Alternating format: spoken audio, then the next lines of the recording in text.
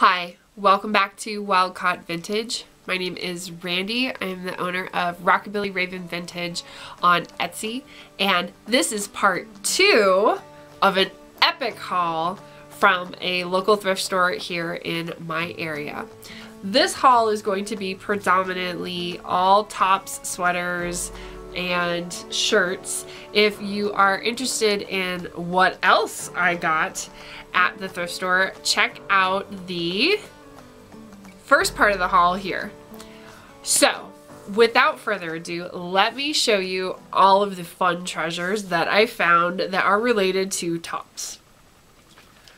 So, first of all, I found this absolutely beautiful slate blue wool, super soft cashmere wool sweater. It is from Israel. It is, it was $1.91. It is a really interesting 1980s tag, and it has these wonderful sort of like poofed sleeves that if you see when I tried it on, it made a beautiful silhouette. It was absolutely fantastic. Sadly, the arms are too short for me, which when I pull them down to where they should be, it kills the line of the sweater. But when I push the sleeves back up to where it would be the right length, it has such a beautiful silhouette. So I actually bought this sweater for me, for myself, thinking that it would be a great addition to my wardrobe. And sadly, it's not, it doesn't fit, so somebody else is going to get a fantastic wool sweater that is going to look amazing, no matter if you do 70s or if you do 40s, and I'm really excited to be able to add that to the store. Next, I got this awesome, or you might think horrible, 1980s cable knit Pendleton sweater vest, and I love sweater vests, but I don't actually wear them often, and so I got this kind of as a reminder that I do like sweater vests. And as you can see, when I styled it, I thought it styled up so well. I think it's a great look for the office, for school. I work from home, but I do still dress like I'm going to the office because it puts me in a really good mindset to work for myself and work from home. And so I really enjoyed finding this fantastic sweater vest. It's a little bit too big for me, so I will probably put this in the store. It is a large and I need a medium. But as you can see, it also has that great Made in America Pendleton white tag. The white tag means that it is for a lady, and a blue Pendleton tag means that it is for a man. So I was really excited to find that great piece. Next in our extravaganza of tops is this sherbet orange. I don't know if this is reading properly on the camera, but it is the most sherbet orange cardigan I have ever seen in my life. It is acrylic. It is so fuzzy. I hope that the texture is showing up. It is a wonderful, little bit larger I'm gonna guess early 1960s cardigan. It has Moonglow Lucite buttons. That's what those are called. And as you can see, I styled it up with my black shirt. Note to anyone and everyone is, if you wear orange, do not wear it with black unless you are actually going for Halloween inspired everything. As a former goth girl, I'm okay with this, but when I put the sweater on, I was like, oh, that's a good Halloween sweater. Fantastic. I think it's going to look really awesome with some citrus colored dress or a citrus colored outfit for summer. just to have a little bit of a shrug or a cardigan to get the, you know, evening cool air off. So I was really excited to find that, and I can't wait to put it in the store. So, all right. On the topic of blouses, I found this fantastic, very gothic, high-collared ruffle blouse with awesome padded shoulders and a princess sleeve. As you can see, I styled this up and it looked really fantastic. I don't know that I would have normally put it with my 1940s high-waisted trousers that I'm wearing in all of the try-ons for the blouses, but I still thought it looked really nice. This particular blouse is too small for me by a little bit. The sleeves are just too short. Our sleeves are always too short. It's just the name of the game for me. There is your tag. It's a vintage size 8, so it's probably a 6. Again, it has these great ruffles, and it's just a fantastic, very Victorian style blouse that is completely on trend for this year, so I was excited to find that. Speaking of Victorian blouses, oh my gosh, the Prairie called, and I found their blouse. Look at this huge sailor collar white button front blouse. This particular blouse is so 1980s. It is so Sarah Plain and Tall or Little House on the Prairie 1980s that just I couldn't even. There is your tag. It is a Karen Scott.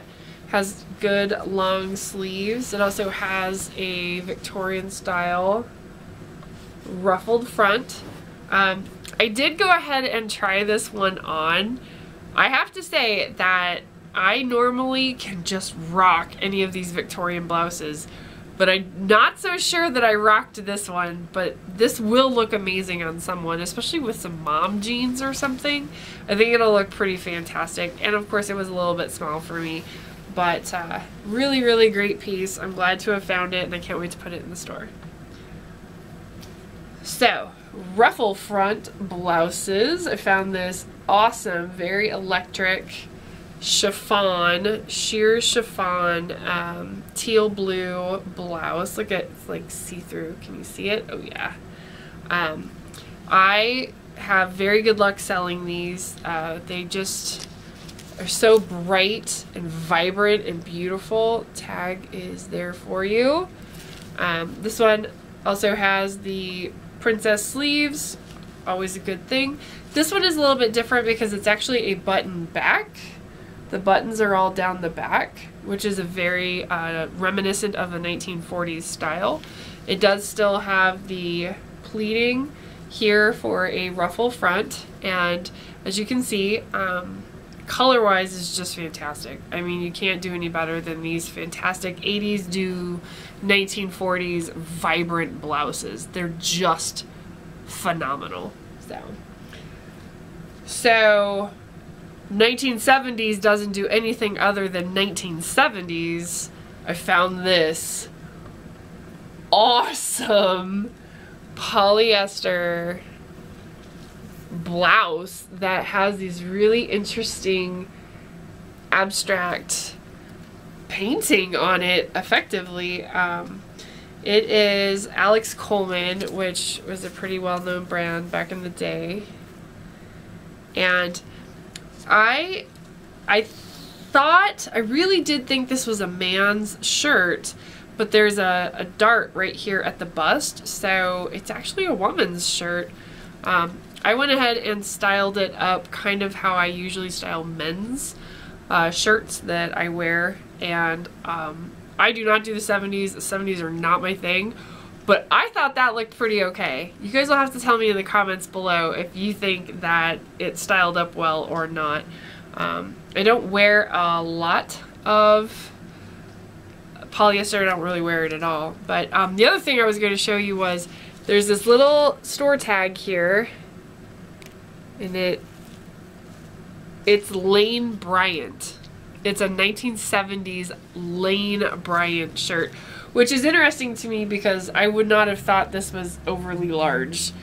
Maybe Lane Bryant didn't do large sizes in the 70s. I don't know. I'm sure I've researched this before, but I can't recall off the top of my head. But I thought that was a really fantastic piece. It was so colorful.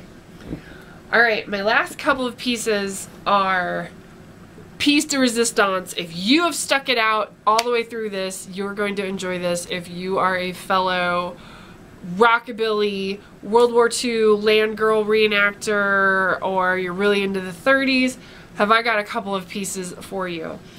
All right, so I found these pieces at the thrift store. I'm gonna pop in some pictures of me finding these pieces all in the same area in the same rack at the thrift store. I was just blown away.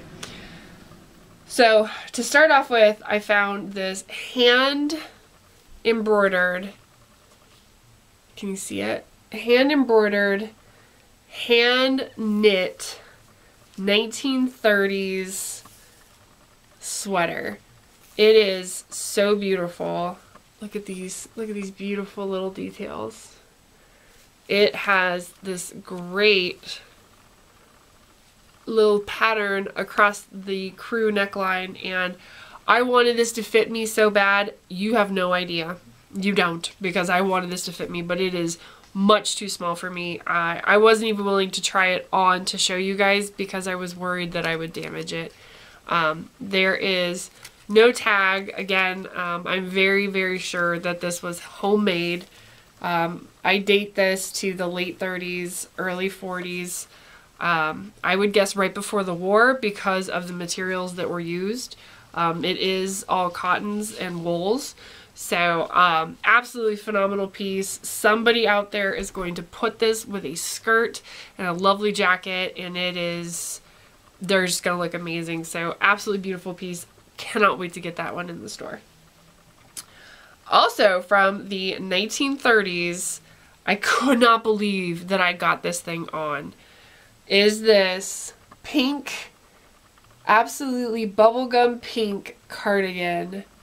It has a tiny little wound that I am going to fix before I sell it. This is hand knit. It is an open lattice style. I think that might be what it's called. I am not a fiber artist.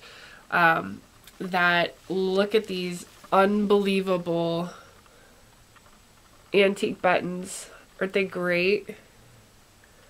As you can see, I tried this one on. I couldn't believe that I could get it on. So delicate. Again, it has this one little wound right here next to the button that I am going to just very gently with some pink wool thread tack it back down.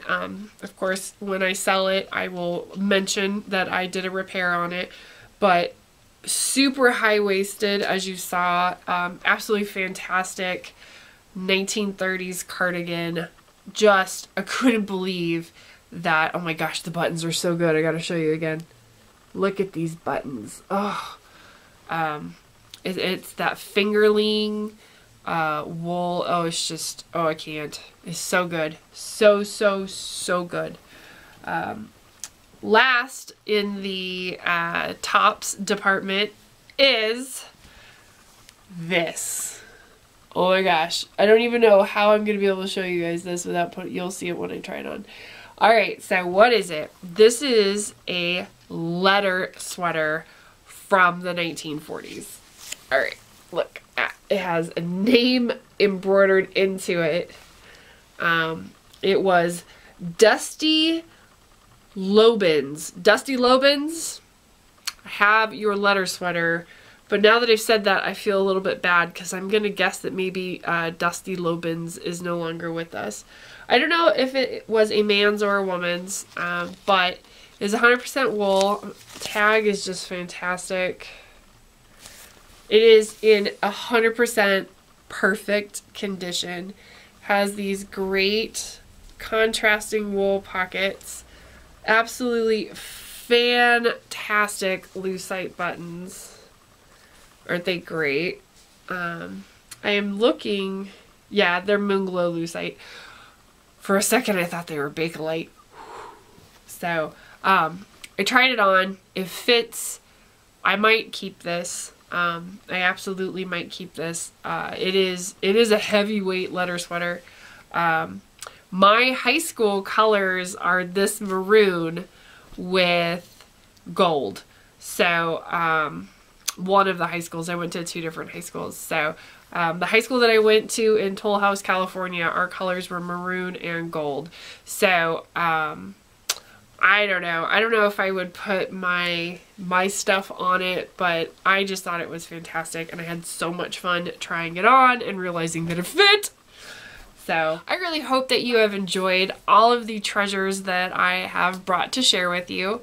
If you have any suggestions or any ideas for things that I might be able to make a video on, whether it's styling, how to, if it has to do with clothing, hair, makeup from the 40s to the 70s, I can probably do it. So I'm 100% open to suggestion on some ideas that you guys might like to see. So please feel free to start a discussion down in the comments below.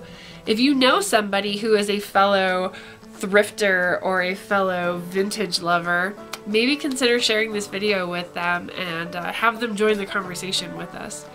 Otherwise, I am so glad that you were here. Thank you for sharing your time with me. I hope that this video has blessed you in some way, and I look forward to seeing you in the future. Have a fantastic day. Bye!